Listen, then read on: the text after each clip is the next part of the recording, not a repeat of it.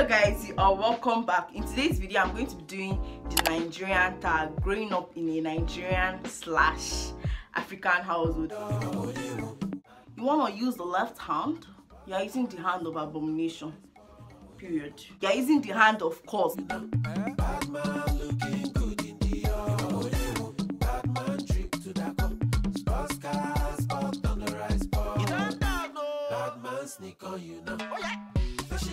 In a Nigerian household, you dare not.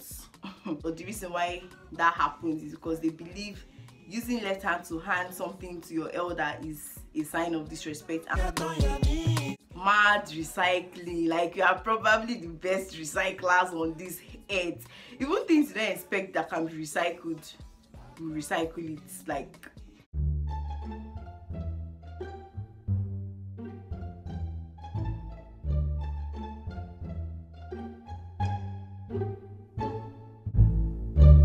you must like what they buy. You have to be grateful for it.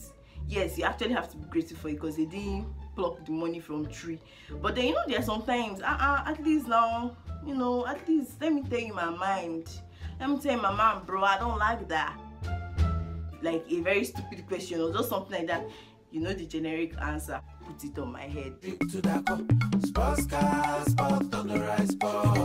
One day I'll put it on your head. When they are kissing or when they are romancing, I can't be in the parlor when that's happening. Like, I won't even be comfortable watching that kind of battle with my parents. Even as I am, like as I'm big like this, I know what's up now. They know that I'm supposed to know what's up now. If that kind of scene comes up, I'll just act like I'm pressing my phone or just go out. I'll just totally act like I don't even know what's happening.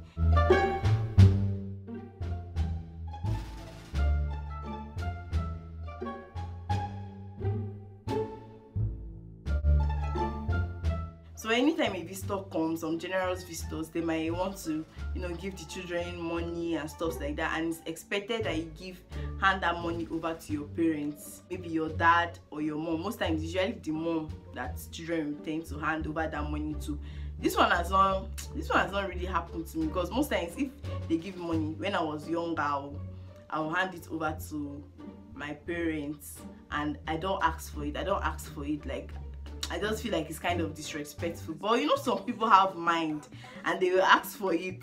And once you ask for it, you get the reply, the school fees won't call, the food won't call, and the clothes won't call. And most of the time, you can't even say anything again because that money obviously cannot afford the school fees, the clothes, the food. So you just gotta leave that. The next one is comparing. God, they can literally compare you with anything. I said what I said. They can compare you with your cousin, they can compare you to a fan. The reason why parents do that is because they are trying to use the other person as a reference point. I mean, if this person can do this, why can't you do better? I understand that, but that comparing thing is not cool. Sometimes it can be so annoying. So this particular one, I saw this on Papia's page. I don't know if I'm pronouncing that correctly, but he was kind of questioning, okay, why is it that African elderly women, yes, that's how he said this, why is that you always eat the meal before the protein? African elderly women, what the heck? I need to understand who made the rules. If you are eating food that have protein on top of it, you must finish the food first before you can eat the protein. I was already like concurring. I was like, it's true now, food no be food. After all, no be food. You understand that kind of thing. But then I came to realize that parents might actually do that because they know that if you eat the protein on top of the food, you might lose interest for the main meal. So guys, I hope you found this video entertaining. Comment down other things you can relate to, and you know, subscribe again. Just hit the like button, just subscribe, okay? Bye.